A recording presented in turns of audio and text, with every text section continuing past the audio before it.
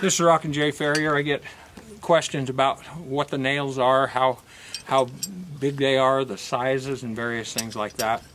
So I thought while I had these here, I'd just show a little difference in the nails. So this is an aught pony. Got the single zero there, an aught pony shoe. And then this of course was a triple aught that I cut down to make sure I had one to fit this colt here we were working on. And this is a St. Croix triple aught, and they're just a hair bigger than a regular triple aught. So with these little pony shoes, if you got a pony you're shoeing and they have little tiny feet, you have to use these little 4.5s. So this is a 4.5, and that nail fits right in there. So that's a 4.5. And then when you get up to the bigger shoes, you can use a 5, but they don't. A regular 5 doesn't fit real good. So they have what they call an SB, which is a slim blade. So this is a slim blade, and this is a regular nail. So you can see the width of this shank right here is really thin, and this is a wider one. And this is a slim blade, and this is a little 4.5. There's not a whole lot of difference, only this one, the slim blade, has a regular head. So you get the slim blade will come in here.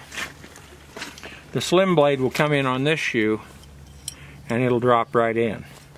Whereas the regular one, it'll probably hammer in on this particular kind of shoe, but the slim blade will go in. And on this size of a shoe, a triple aught, or like this one I've cut down, the slim blades will hold it. Now, as I go around shoeing, there's a lot of guys who are using the slim blades for their regular horses. And of course, we can get into other sizes. This is a city head 6. So this is a 5, and that's a city head 6. Okay. So that gives you an idea of what you're dealing with. This is a 3.5 for little tiny, like minis, if you ever put a shoe on them. And this is a 4.5 for like colts and small little ponies. And then this is a regular city head 5, and I don't have my slim blade in there.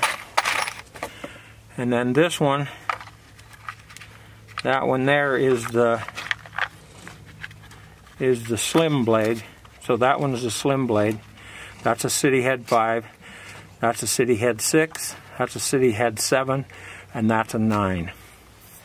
So that gives you an idea a little bit about it. Now, like I say, a lot of the guys have started using these slim blades because they're a small shank and they drive really easy and they're really nice. But when I follow up with some of these guys, I end up putting shoes on because the shoe fell off. There's not enough shank in these nails to hold the shoe on good, especially where the horses that I shoe go up in the mountains.